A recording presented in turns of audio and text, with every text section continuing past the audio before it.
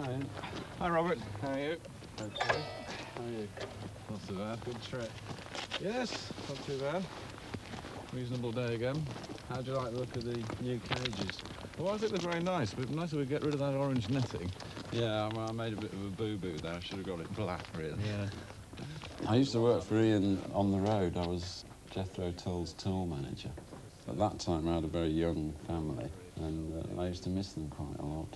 And I felt that I should be spending more time at home. So I was looking for something completely different, really, where I could be with my family. And at that time, Ian had recently bought this estate, and just started in the fish farming. So I went off and did a year's course at agricultural college, and then came up here. And at that time, there was just one cage of fish in the lock there. Do you miss the rock and roll business? No. We've got 3 or 4 sites now, and I really oversee everything when Ian's not here.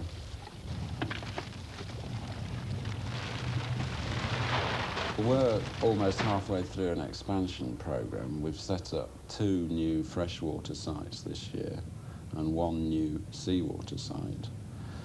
By the end of next year, we should be doubling our production of salmon for the market, which will be about 200 tonnes, and producing 500,000 smolts.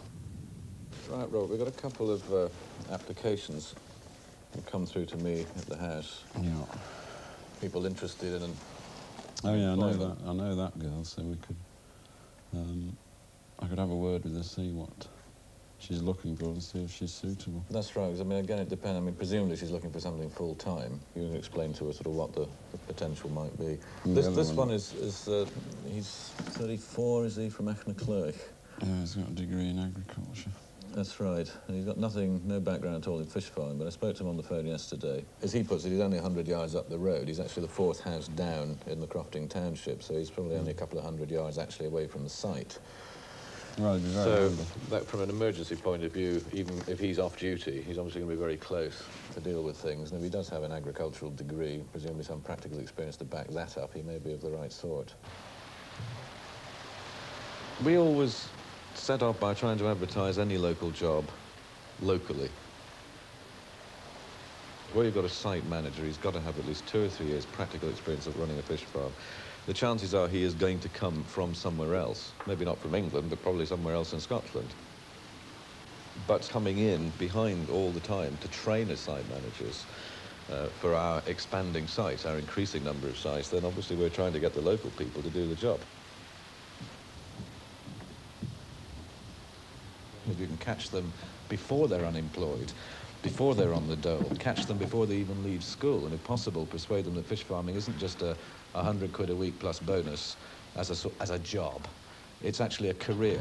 I mean, hopefully fish farming on the West Coast is here to stay. It is a career future for a lot of people who are currently still at school wondering what to do.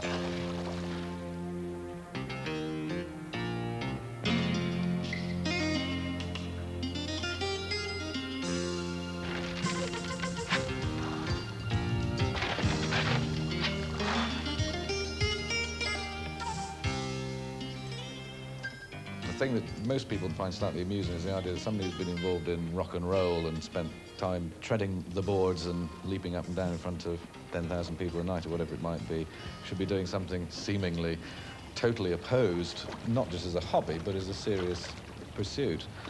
However, I mean, having been doing it now for 7 years, I don't think it's actually so very different at all. I mean, I always think that farming salmon is pure rock and roll. I mean, it's... instead of having a production manager, you have a farm manager. Instead of having a road crew, you have your husbandrymen who are out there working on cages. It has the same sort of glamour and excitement and bustle about it, and the same degree of risk at the end of the day.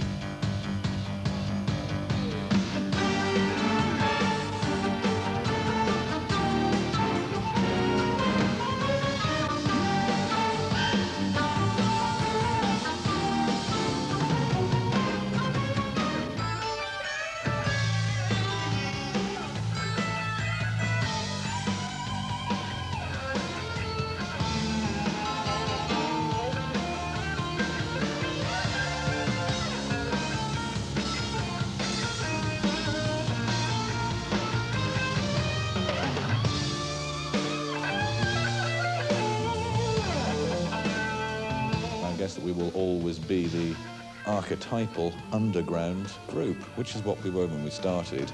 And apart from really a brief period in the late 60s, early 70s, where we were, if you like, a pop group, in the sense that we were very much top 20 with singles and albums, most of our career, which is now 18 years or whatever it is, we've been an underground group.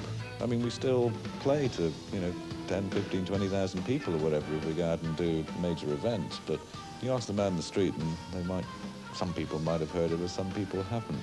I think that's great. It's nice to be able to play both ends, to be somehow anonymous, and yet when it suits you, you can go out and have people stand up and applaud.